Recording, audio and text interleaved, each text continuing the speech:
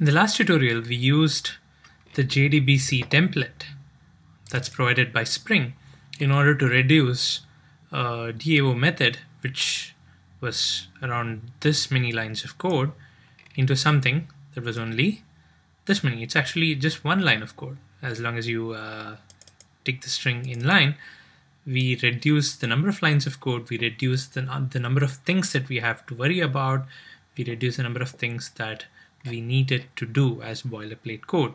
All that we did was we had getters and setters for the data source and the JDBC template, and actually we were using just the JDBC template and initializing it with the data source, and then we are ready to go. We could use the JDBC template in all our DAO methods. So the DAO method that we implemented was to get the count of all the records from a particular table. And since this is a query that returned an integer, we used a query for int method. Now the question is, what if we are running a query that returns some other data type? Now JDBC template has some methods pre-built that handle some standard data types. So I'll just say JdbcTemplate.query. Now if you look here, you have a query for int that takes in a SQL string. Of course, you see you have a whole lot of query methods over here, which takes in a lot of different objects. We'll have a look at some of these in the subsequent tutorials, but as far as a method that takes in a string, which is a SQL, is concerned, you have query for int that returns an integer. So obviously you have to pass a query that returns a number, an integer number. And then if you scroll down, you have query for list that takes care of generating a list of objects. So this is handy if you have a SQL query that returns multiple records. Then you also have query for long. So if you're anticipating that the result is going to be a long, we can use this method.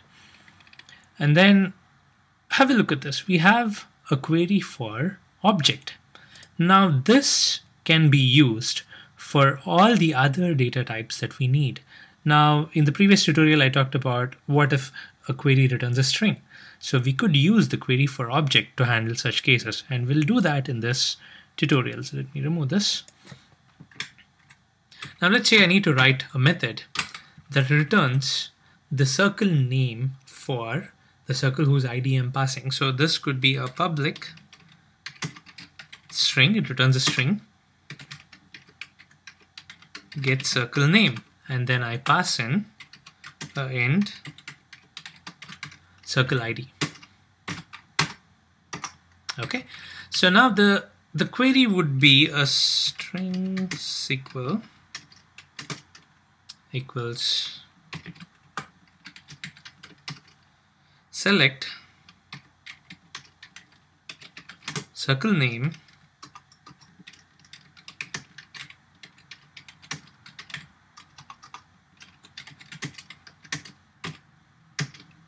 where ID equals question mark. So I am passing in an ID and I'm fetching the circle name. So I'm assuming it's name here. I'm sorry, it's just name. It's the column name. So I'm getting the name where I'm passing the ID. Now what is the method that I need to use to run this? I will use the JDBC template dot query for object. Now the query for object has different signatures, it's overloaded, but I will use this option over here. It takes in a string as well as it takes in a second parameter, which is the required type, which is the type that this particular string, this particular SQL query is returning. So I will send this. So the SQL is the SQL that I've just generated, and the required type will be string the class. Okay, so now this is going to execute this query and then return a string. So we are telling it that the return type is going to be a string by passing the string.class over here. But there's one thing that we are missing. We have a parameter in this case. In the previous query, we didn't have a parameter. It was just a query that it had to run. Now, in the case of a parameter, what we can do is we can pass the parameter also to this method. So what we need to do is we need to pass, well, let me actually show you that method signature. It's JdbcTemplate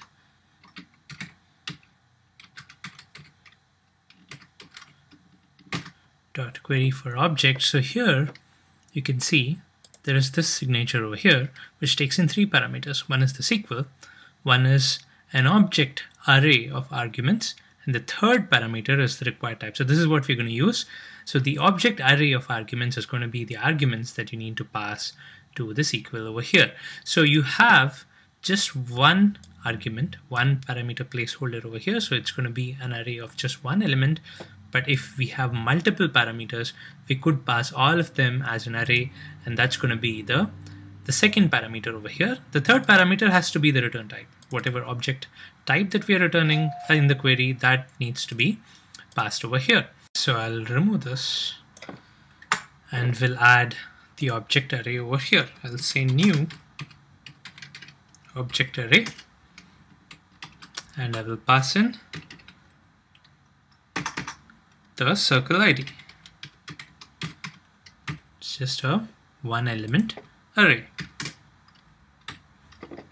Okay, so now this is going to return me a string. So all I need to do is return the result of this method, and that's it.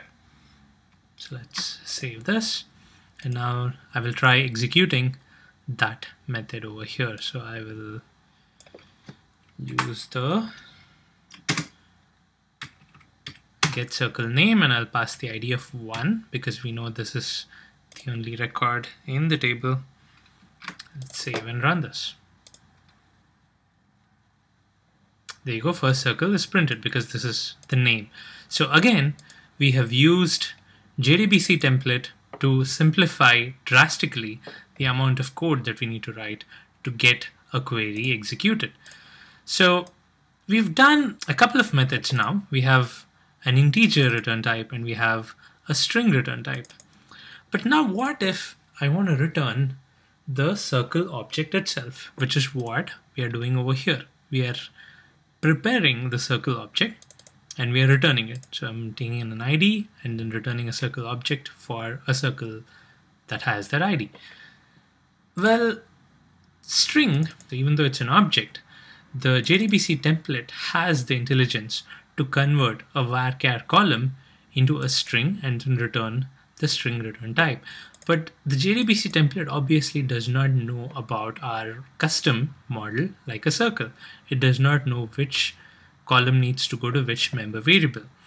So we can have some kind of an ORM tool which does that for us. If you use Hibernate, one of the things that Hibernate does is map which column goes to which member variable. But then we are not using Hibernate here, we're using plain JDBC. So we will have to provide the code that lets the JdbcTemplate know that name has to go to the circles. Let me open this here. Name has to go to the name and the ID has to go to the ID. So we have to write the code to do the mapping, and then JdbcTemplate still takes care of the rest. But here, when we're returning the type of circle, we need to do two things. First, we need to provide the query, and the second, we need to actually write code for the mapping. And we need to tell JdbcTemplate that, hey, this is the code that you need to run in order to map to the custom type that we're going to provide, and then you're going to return the custom type as the output of this query for object. So that is what we're going to do now. So let's say I have an implementation of this method, public circle get circle for ID. I'm going to call it a different name because we already have a get circle that takes in a circle ID. So I'm going to say get circle for ID. I'm going to pass integer circle ID. Now the query, it's very similar to this. I'll just copy this. will be, instead of select name, it's going to be a select star. I need all the columns of that record. Okay, so now I will pass this to the JDBC template. I'll still use the query for object.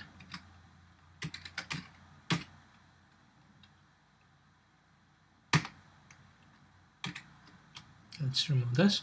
So the first type that we need to pass, the first argument that we need to pass is of course the SQL. Okay. And the second type that we need to pass is again an object array to plug in all the parameters of this query. So here I have one query, so I still need to pass this, a new object array of the circle ID. So I'll just paste this here.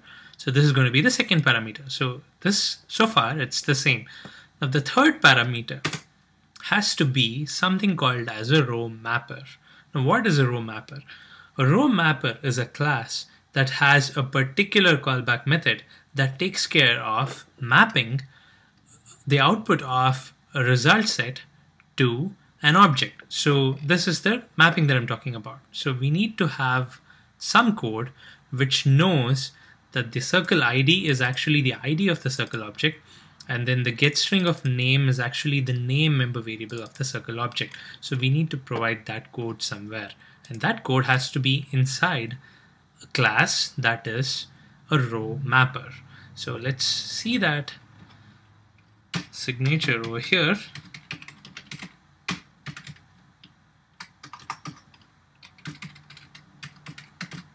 So if you look at the query for object over here, see here you have a SQL and a row mapper, and here you have a SQL, an object array, and a row mapper. So these two signatures are required whenever you need to run a query that returns the entire record, or probably some columns in that you want to put into a particular model object. So you would use this version when you do not have any arguments in the query, and you would use this version when you need, this version when you need to substitute the arguments in the query.